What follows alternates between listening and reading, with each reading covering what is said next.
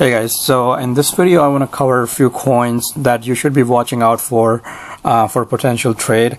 I'm not exactly very reluctant to make a trade right now, but I think there is a possibility for a few trades here. So I want to show you, and so you can at least track them. You can at least put it on your screen and track it, and maybe there is a potential for you to make a smaller trade, but let's cover them real quick, and I will go through them and tell you what I think about it, what could be the trade here, and we can go from there. All right, so first one is Monero. This one is Monero is against USD.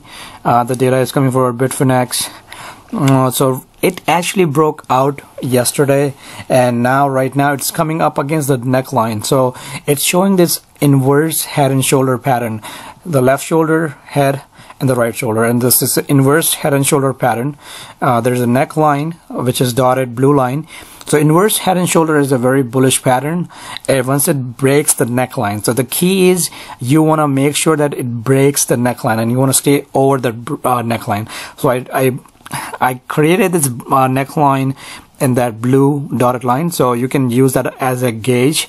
So if the price action is over that neckline, that you remain bullish. If the price action goes below it, you sell it. Simple as that. So you want to have this neckline as a your guide, in a sense that anything over it is bullish, anything below is bearish. That's strategy number one. Okay, simple and just clean, not too much noise, not too much fuss. It's just simple. All right, second strategy is you want to wait for a pullback, maybe perhaps start adding the position here. Okay, and you don't put any stop losses. You don't put any stop losses until let's say if it comes down to around 297 levels, and you put it in the second position. So your first position you go in with 50%. Okay, and the second position you go in with maybe 20%. There's plenty of support in this trend line right here, the top one. This should now, before it was acting as a resistance which we broke, now it will act as a support. So we want to monitor this trend line. So once this comes here, there will be plenty of support from the moving average, from the trend line. So there will be a lot of support. And Monero is one of those coins that in this crypto world you need some coins like Monero, which are very the privacy coins. And if you don't have a coin like this, you might want to think about it for your long-term portfolio, especially when you have a portfolio that is significant in size. Let's say if you have 50,000, or 20,000, 30,000 portfolio, you want to have some privacy coin in that. All right. When I was doing the analysis, some of the portfolios I was seeing were 200,000, but they did not have any privacy coin in them. So I mean, you want to have at least some part of your portfolio in privacy coin, because there are significant amount of people. There's so much black money in this world. There's going to be significant amount of people who will come into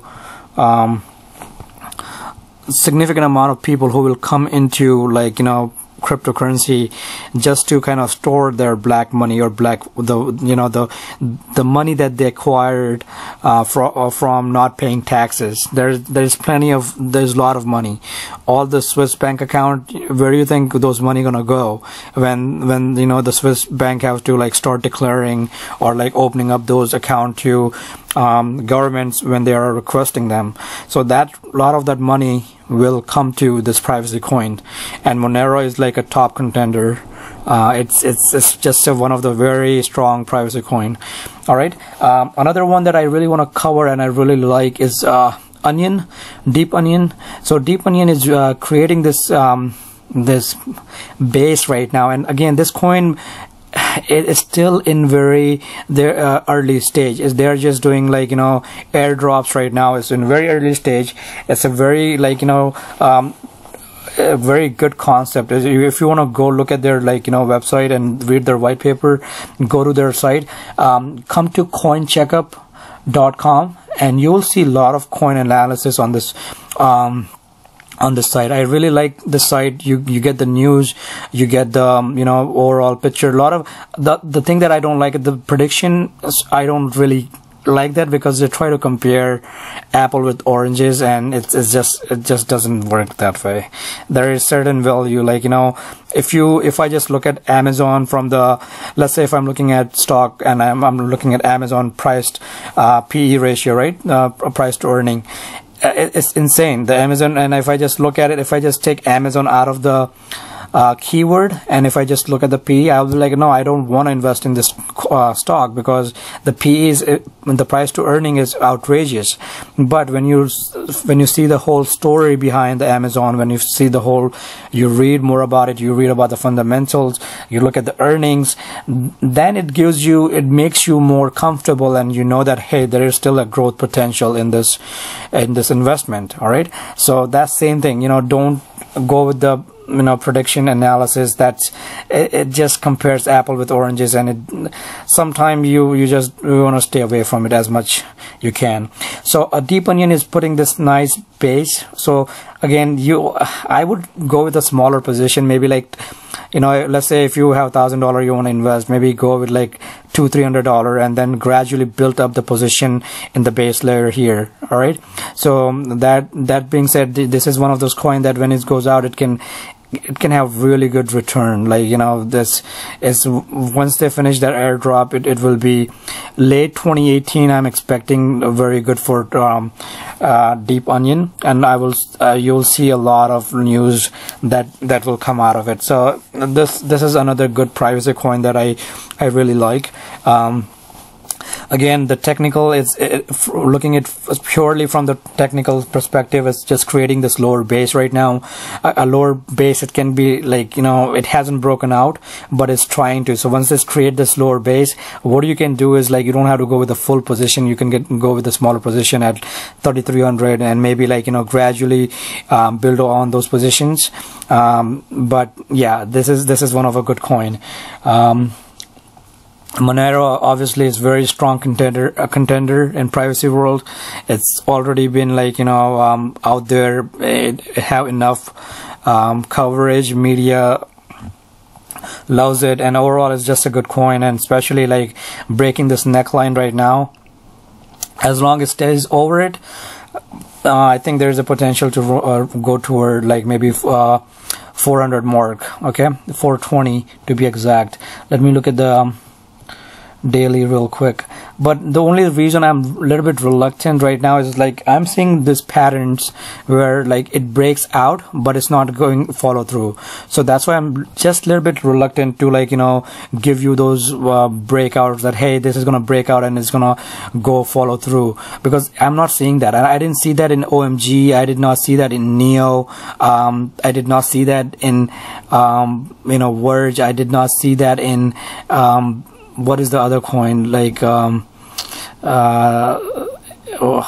is the other one?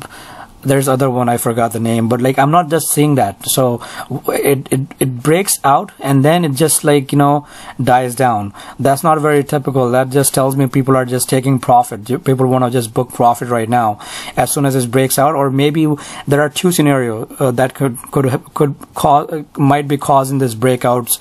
One, it's like it's breaking out naturally, and like people are just like, hey, I just want to take my profit. I want to get out of it. I just want to cut my losses, because they might, got in at like much higher prices. All right. Second scenario is it might be related to, like, a pump and dump groups, like, people who are just hyping the coins and like, hey, this is looking great for the breakout. All this technical analysts will be probably watching this breakout, and let's pump this coin up. Let's break it out maybe 10-20% and then sell it. That's scenario number two, and I won't be surprised if this scenario number two is happening right now, because I know there are a lot of pump and dump groups, and I I hear a lot of those like crap. Someone just emailed me a few days ago, hey, are you doing the pump and dump groups? Do you can we get on it? And I was like, look, man, I'm that is something I'm like so against it. I don't know how I want to describe it. So that's the scenario number 2, that, you know, people might be, you know, using that pump and dump group when it comes to this apex, try to pump it up, and the way this pump and dump works is like, you know, you become the part of this channel, you become this part of this, you know, this groups, and they're like, hey, today we are gonna look into Monero. It's coming to an apex. It's at trading at 298. So at 12 p.m. today, what we're gonna do is all of us gonna start pumping into Monero. So I'm gonna put a position for maybe $5,000. You're gonna put a position for $5,000. Everyone start position. So what that does, it creates the false signal in the volume, as well as the price action, that hey, there is a organic growth in the coin that is coming, and there's like a new investor are coming in. But then what happens is, these people who come in, they pump up the coin, and then a lot of other investors who are watching this coin from the technical aspect, they're watching it and they're like, oh wow, there's a breakout, let's get on it. So they get on it right at this breakout, because that's when most people get in, right at that breakout. But then guess what happened? Comes up, people sells it, and you know, like, you know, the pump and dump groups are like, okay, let's sell it now at 6 p.m. we're gonna sell everything. So they sell everything and it's come back down again. So that's scenario number 2, and I won't be surprised if that is happening with a lot of the coins, a lot of this altcoins, especially. And I'm sensing this market rotation right now, where, like, you know, first you have, like, you know, the Bitcoin is getting stronger right now, but then that strength, once it gets stable enough, then all that money that people have made into Bitcoin, where they're gonna do it? They're not going to. Most people in crypto world, they are not taking money out and putting into, like, you know, paying for their mortgage or paying for their rent or paying for their car. They're not doing that. And that's, I think, as a good investor, if you're making some money, let me please, like, you know, take it out a little bit, and, like, you know, even if it's like, you know, you made you know, a few $100 here or there on the trade, take it out, you know, put it in your, like, pay for your rent, pay for your mortgage, pay for your car. You will feel much better about those things, because you know that you did not leave anything on the table. Yes, it can go up further higher, and psychologically you will think that, oh my god, I should have left that money in, it could have doubled, quadrupled. But the fact of the matter is, you are doing yourself a favor by taking that money out of the market, and you're paying your real bills, because this money that you have in the crypto world right now is just paper money. This is just like, you know, it's money on your, it's not even paper money, it's just digital money that's just sitting on your account right now. It's not real until you take it out and pay your bills with it. I hope you understand those points, and I hope you learn and you get those things. So yes, it is very tempting not to take money out and see that number grow over and over and over and over again. I get it. But taking some money out and paying your bills never hurts, okay? You will never go broke with that. All right, so whenever you have good trade, whenever you make, you know, X amount of money, take something out, pay toward your rent, pay toward your car or your mortgage or whatever bills you have. It will make you feel a little bit better, because you're not leaving it in your account, and that money that you are, like, paying it, you're saving, in that sense you're saving that money. All right,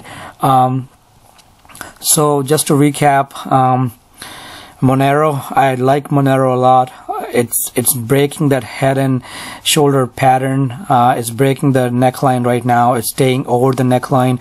So there is a trade. Yes, there is a trade to be made here. You can go in at around, as long as right now it's trading at 337. As long as it stays over 330 mark, I would be okay with it. Let's say, just use this as a gauge. Yeah, I mean, that's the simplest way. Or the second one is like, just adding on the position, going with the 50% of the position right now, adding another maybe 30% when it comes down to like 280, 290 levels, because there is a lot of support at those levels. And I completely expect this support level around 280 and 290 to hold up really well. So if you look at this support level on Monero at 280 and 290, it's significant support, and is like I would definitely load up on this support levels. You have 50-day moving average, 100-day moving average, 9-day moving average, then you have the 20-day moving average, all in this 280 to 290 time zone. Plus you have this trend line from the top, you have this trend line from the bottom. So a significant amount of support in this 280 to 290 levels. So even if you go in right now and if it comes down to those levels, let me draw this out. So yeah, so even let's say if you come in, you're starting a position, maybe 50% of the position here, and it comes down to this level, all right, 280 to 300 levels. Let me just right here. Okay, so 280 to 300 levels, you still have a lot of support to add on to. Okay. So, and Monero is a very good privacy coin that you do want to hold it for long term. There is a lot of mining that is going on for Monero. There is a lot of projects for Monero right now. So it's a very good coin to hold if you don't have a privacy coin already, or in fact if you just want to make a trade on Monero right now. So other one we covered is Deep Onion. This is a long-term coin that you want to hold. Like, it might not show you a lot of return in like, maybe next month or two, but it will start picking up around end of 2018. So you can start building a position in this coin right now, because this is a very good coin. But it will just take some time to like get out of this consolidation mode, and it's creating this nice base here. Is pretty nice base.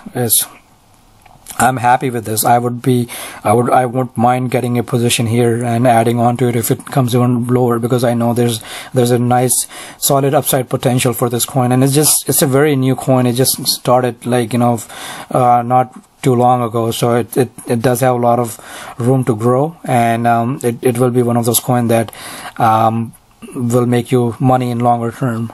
Okay. What else? I wanted to cover one more thing. I'm forgetting.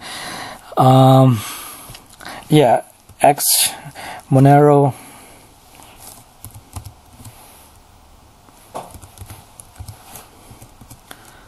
Okay. So again, Monero against BTC. The last one I covered was Monero against USD. So here I'm seeing this again. It looks like it's want to break out. It looks like it want to break out. But again, any trade with BTC is hard to like call out that breakouts, because that is just coming right back again. So if I show you the Monero versus BTC, it came down here, alright. It tried to break out, consolidation came down, tried to break out, consolidation came down, try to break out, consolidation, breakout, consolidation, breakout, and trying again one more time. So let's see if it can hold. I mean, it just I would hold it. I would just hold Monero. Like, even if it comes down, I will just go with a smaller position and add on to it, because support is there. So there is a significant support there. It just needs some follow through. So I'm bullish on Monero right now, especially the pair against USD. That is looking very nice. Monero to USD, US dollar is looking extremely nice. Okay, so that's, oh yes, this is the one that I want to like I'm forgetting something. Okay, DGD. Okay, DGD. So this was a really good trade. We got into this trade early enough, around 280-300 mark initially, and I mentioned in the earlier videos that it's a hedging coin, right? You want to make sure you're not going with a heavy position, not more than 20%. I wouldn't, it's just a hedging coin. Like maybe when BTC is coming up against the resistance level, then maybe I want to add on some position, additional position here, but not like, you know, not anything more than like 20%. So if you miss this trade, and if you think that I mean, I really think this is one of this good coin that every portfolio should have as a hedge, because every time there is a weakness overnight or the weekend, you want to have something like this to kind of hedge against the portfolio, your crypto portfolio.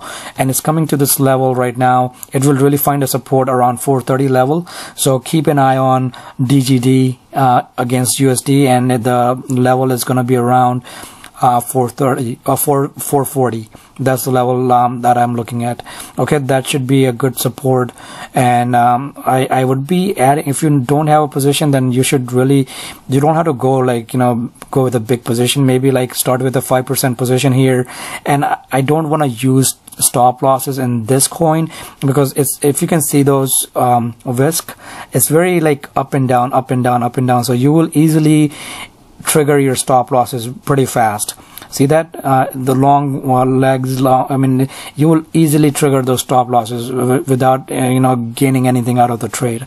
So this is one of those trades that I would feel comfortable going without stop losses, but smaller positions. All right, not a large position. And I would wait for it to come to the support level, because I don't want to chase the price action into 600, because I know that it's not going to be, it's going to come right back, because a lot of the day traders, a lot of the investors use this coin as a hedge, and it's now becoming more broad. People are finally like getting on the train on this trade. People are finally finding out about it. So you will see more people getting into this coin once the BTC price action, you know, suffers. So keep an eye on this coin. I think every pullback you get is the opportunity to add position in this coin, especially the level around 430 would be for intermediate. I would wait until it gets there to add a position. If it doesn't come there, like, just wait. You know, you don't have to. Don't let the trade come to you. Okay, that's one of the biggest thing as a investor, is you have to like really keep that mindset that you don't have to make every trade, and you cannot win on every trade. If you can, like, you know, change your mindset on those things, then you will be really well off. Okay, first of all, you don't have to make every single trade, and second of all, you don't have to, not every single trade is going to make you money, but if you manage those things properly, like if the majority of the trade that you will make, it will make money. So, but this trade, DGD is one of those coins that you do want it in your portfolio. It is one of those coins that it's a good hedging coin. Okay, and it's a limited supply, backed by real gold, sitting in some vault. So it's, the case study is good on this. There is enough. A lot of people are finally like waking up to it. A lot of people are finally finding out about it. So yeah, this is one of those good coins. So when others are selling, you buy, right? And when others are buying, you sell. So when others are buying at around like 700, 600 levels, right? 600, it went all the way up to the 640 levels. You sell them. You're like, all right, here, take it. I don't want it anymore. I made my money on it, right? You sell it to them at those level. When others are selling right now, they're coming at you. See that sell? People are putting the sell order right now. They're coming when the BTC, as soon as the BTC start going up, people will start selling it. So So if people start selling it, and if it comes to that 400 levels, 430, 440, 420 levels, yeah, I would start a position. I would start adding to my position on this coin. Plenty of support around 350 levels as well. That's a 50-day moving average. But my first position, I would probably want to start around 420 to 430 levels. Okay. All right, so that's all, guys. Let me know if you have any questions. Let me know any trades that you're in and you want me to walk you through. If you have any questions, let me know. I'm here to help you. All right, talk to you soon.